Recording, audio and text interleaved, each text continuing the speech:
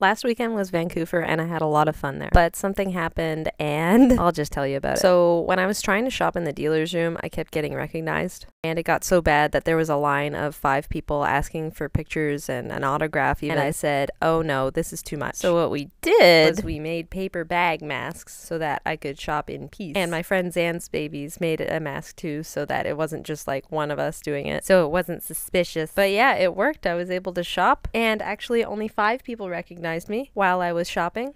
A bunch of people came up to me after I was in suit and they were like, oh yeah, where have you been all weekend? And I'm like, I don't know. I just didn't want to cause a crowd in the dealer's room. Like, that's kind of awkward. So if you see me shopping in the dealer's room, no, you didn't.